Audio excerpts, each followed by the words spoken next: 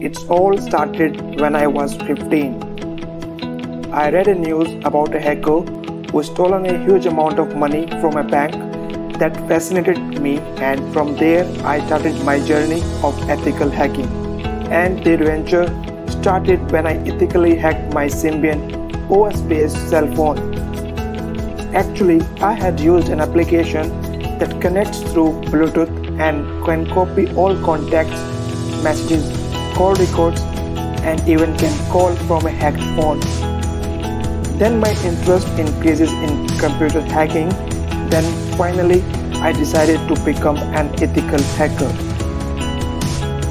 To guide me, my so-called engineer bhaiya came and advised me to take admission in the Bachelor of Technology. I folded my eyes and took admission there. During that period, I learned a lot of things about information technology, but I never get a chance to learn ethical hacking. I got frustrated and started doubting myself, am I on the right track or not?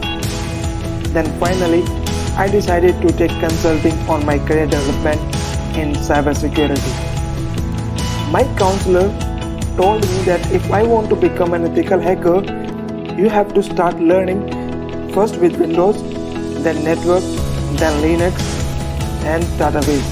And then only you can understand the cybersecurity to reach your goal. Then I decided to start with Windows and completed few certifications in Microsoft.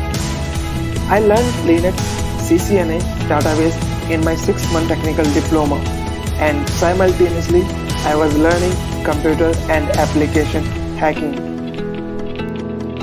Also, I was in the pressure of a job because I have already invested a lot of money in my improving my skills, and I wanted to get a job as quickly as possible. I went for the interviews in many MNCs and also have successfully cracked all interviews, but the jobs were not in security. And after continuously denying for all job proposals, I had nothing in my hand. I was regretting on my decisions because I had denied many offers. I wasn't getting any response from any cybersecurity company because I was a fresher. Then I decided to remove this tag first and joined a company with an earning of $5 per day and used to get pay only when I will go to the office. After some time, I got an offer from another company, but that was also not for security. It was again for different profile, as I had various skills in my resume.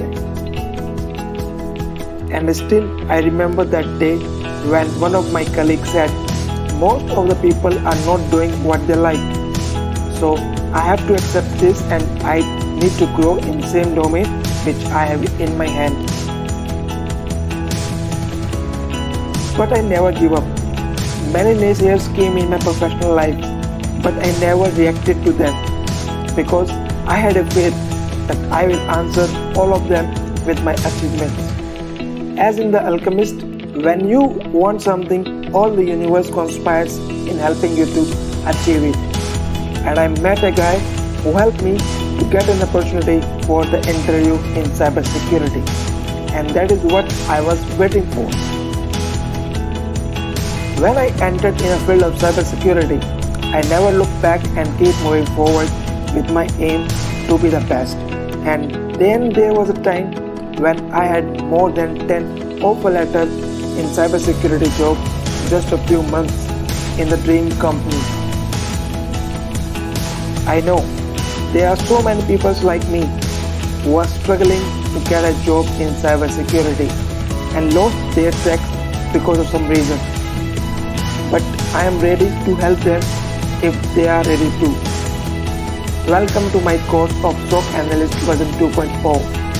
The only course which will give you the skills to work, to understand, to handle the cybersecurity attacks in the Security Operations Center. You need a helping hand because someone also gave me when I need it.